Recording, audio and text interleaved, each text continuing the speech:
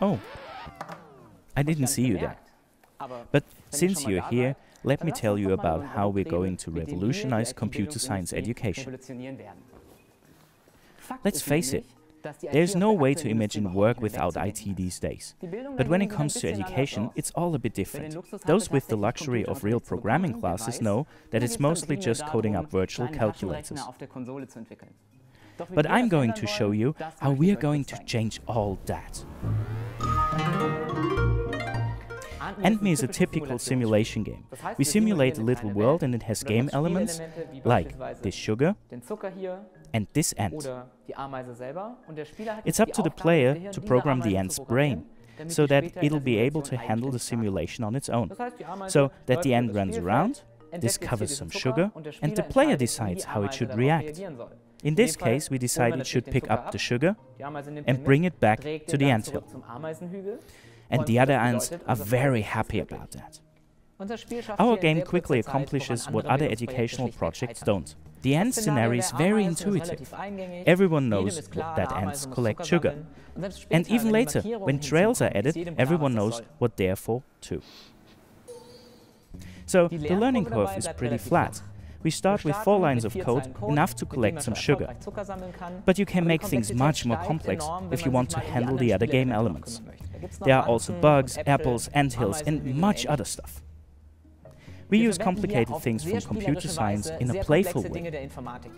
But it's possible to quickly learn the theory with the educational material that we provide. Let's take a look at the code.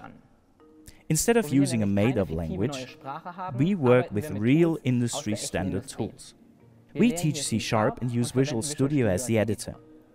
But unlike the industry, we don't use English as the main language, but we use each player's own native language.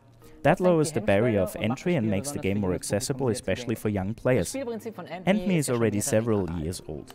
We use it regularly in our own lectures in order to explain simple concepts as well as very complex computer science problems. Schools use it in classes, universities use it to motivate their students, and companies have discovered that trainees really like it. But the game really shines when young people get their hands on it.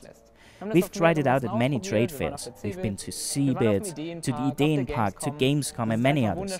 It's just wonderful to see young people discover programming.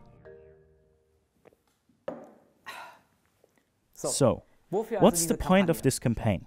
AntMe is free, and we want to keep it that way. But a lot of people work on AntMe, investing a lot of time. There's me, Tom, the guy in the video, and Nick, the voice, and Patrick, and a lot of freelancers and friends working on this project. Since quality is extremely important to us, we are trying to find the right experts for all the jobs that crop up. We have an illustrator working on new graphics, a 3D artist building new models, and we even have a composer. And there are also experts working on the pedagogical models. That's a lot of work, and that's why we need your support. So friends, if you already enjoy AntMe, or just want to be a force for good, or just think the project's awesome, this is your chance. Help us make a real learning game and raise the best generations of programmers ever.